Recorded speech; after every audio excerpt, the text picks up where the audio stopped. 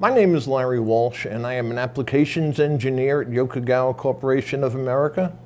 Today, I am going to show you how simple it is to measure optical light spectrum on both single mode and multi-mode fibers using a single port device.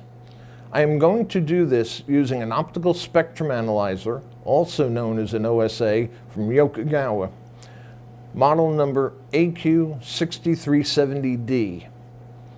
The AQ6370 family of OSAs from Yokogawa is unique because it has what we call a free space optical input. This single port allows light from either single mode or multi-mode fibers to enter the OSA.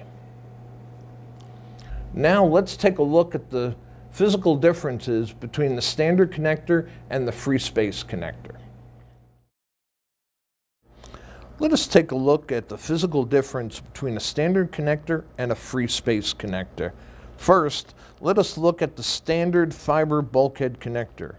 I have removed the universal adapter to make this more visible.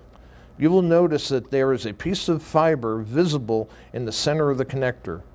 This connector actually makes physical contact with the fiber under test. This can transfer dirt or even damage the input port of the OSA. Now let's take a look at the free space input port. Notice that there is no fiber to be seen, just a hole.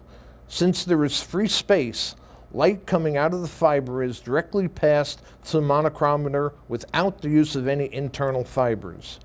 This minimizes any loss due to a mismatched input fiber, single mode or multi-mode. This method of measurement comes in very handy when conducting both single mode and multi-mode optical measurements.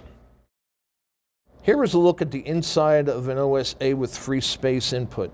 Note that the input fiber on the lower left has no physical connection, thereby minimizing any measurement losses. Some of the other advantages of free space optics are: the internal input connector of the OSA is less susceptible to damage. It does not require cleaning. Lastly, the free space input accepts flat as well as angled connector fibers. Okay, what I'd like to do now is show you how simple it is to test a single mode, multi-mode, or angled connector fiber using the OSA. Okay, we clean the fiber. Even though it is a free space optics, it's always a good thing to get in the habit of doing. Insert your fiber. And now we just do a sweep, automatic. And you have a trace of your fiber, of the signal on your fiber. This is how simple it is to do a test on either single mode, multi-mode, or angled connector. It doesn't matter, you just insert it and run that test. Yokogawa is the only manufacturer that provides a free space input in their OSA. This unique design of using free space optics allows worry-free use of different types of optical fibers.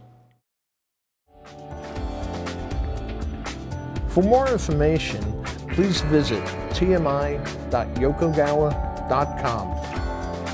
Thank you for watching.